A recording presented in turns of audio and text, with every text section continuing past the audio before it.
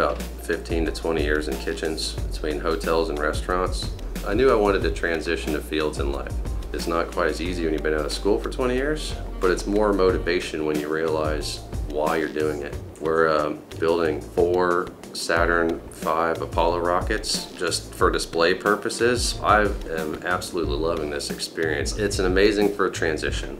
And then to see how the professional environment, how people act. We're working on low ice adhesion mitigation, how to prevent ice from accumulating on aircraft wings in flight to reduce like safety risks that can't be planned for. It's opened my eyes to what it feels like to work with people who do this for a living. They've committed their lives to these projects, and they invite us into their labs, and they want feedback from us because we contribute too, and it's been really encouraging. My name is Chris Wohl. I'm a Senior Research Materials Engineer in the Advanced Materials and Processing branch, and I am a research advisor for the STEMTakesFlight program for Miranda, and it really is fantastic. I love this program. They reach what I think is an underserved community in our educational programs. So it's great to be able to see people like the Virginia Space Grant Consortium partnering with NASA and VCCS to bring this STEMTakesFlight program together and bring these very, very capable, very intelligent students into these facilities.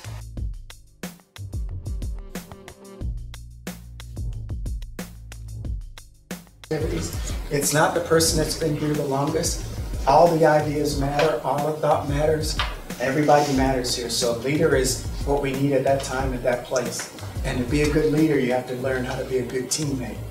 When aircraft crashes happen, it mostly happens because the pilot loses control or doesn't know about upcoming hazardous conditions. So our work is to try to predict when the hazardous conditions are going to occur so the pilot knows and tries to stop them. Coming to work at NASA, my favorite part is being able to meet new people, find out where they're working, networking, because you never know when you're going to need those people. Just talking to them is a good way to start your day. My main project is the solar sail. Just basically making parts for the prototype. While I'm over in the water jet shop, I take parts that they've already cut out, clean up the edges, make sure there's no sharp sides. It's really cool to be able to be here and work on these projects for NASA.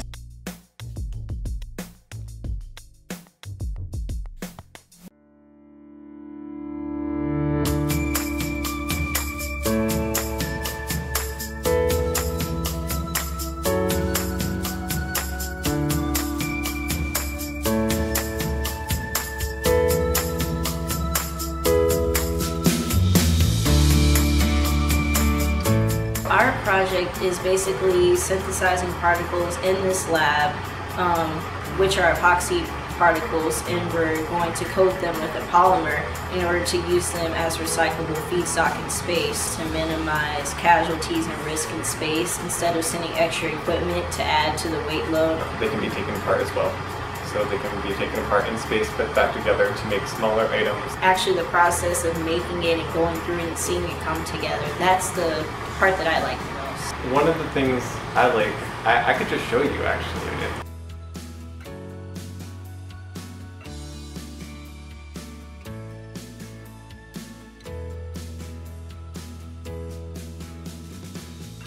I'm doing ultrasonic arrays to make new instruments for quality service. I think this is going to impact my future because I could actually see myself as a future employee working with like astrophysics to see how the stars and everything are working, because that's really my passion. If unmitigated, contamination can lead to mission failure or degradation of instruments. So a lot of what I do is test spacecraft and space hardware samples for contamination, both quantitatively and qualitatively, using spectroscopy. A lot of the samples that I'm dealing with right now are coming off of projects that are going to be going into space within the next few years, going to the moon, going to Mars, going beyond that. My favorite part of my research is the fact that I'm pushing the edge of knowledge. I'm getting to discover a lot of things that not necessarily exist yet. We test spaceflight hardware to make sure it operates within normal parameters given an electromagnetic environment. I absolutely love studying about these field probes over here. It's the most exciting thing. There's like 6 different kinds of them. They measure the the electromagnetic field in all 3 axes.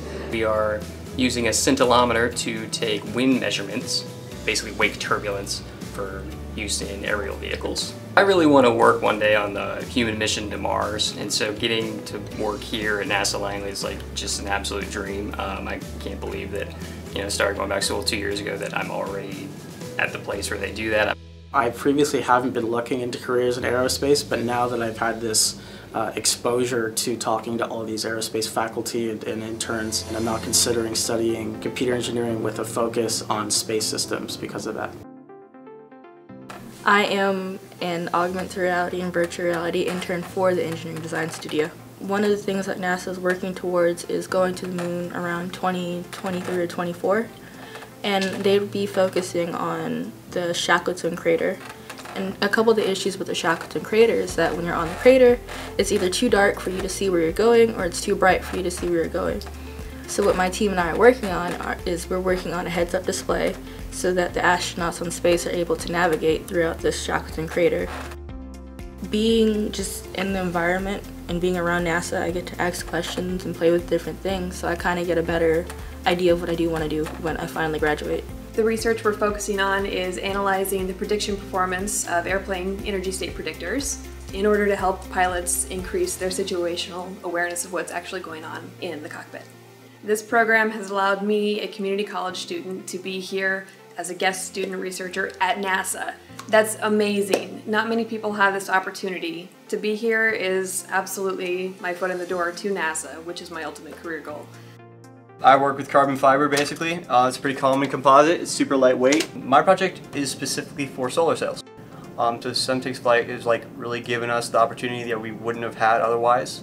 I know I wouldn't be here without STEMTakesFlight. My project is a high-frequency EMI filtration system for a solar-powered system. I really enjoy being able to grasp the concepts. It starts to click. My project relates to phased array acoustic testing to be done either on the field or in a wind tunnel to help reduce aeroacoustic noise generated by wings and landing gears and such. I've made a lot of friends up here. I've enjoyed every minute of working. I've learned a ton since I first started. We call it data visualization. Basically, we take data in from Excel, or people put it in manually or something, and we kind of help visualize or highlight certain parts. Having this job and knowing what it is actually like to code in the real world has really opened my eyes. It's a very conductive environment in regard to learning new things and just improving as a whole. Creating a database for various optical parameters that will be used in applications such as automobiles, submersibles, and aircraft. I've actually found that I actually do have a passion for propulsion, and honestly that's probably what I'll go into in my future. I'm working with predicted energy states and kind of lets the pilot know before anything catastrophic happens. Being part of this research personally, I am so speechless thinking that the work that I do specifically can help save people's lives in the future. With STEMTakesFlight, it definitely opened up a lot of opportunities for me to be able to continue my experience here at NASA, my internship opportunities here at NASA. I just have fun showing up at NASA every day. How is there anything not fun or cool about that?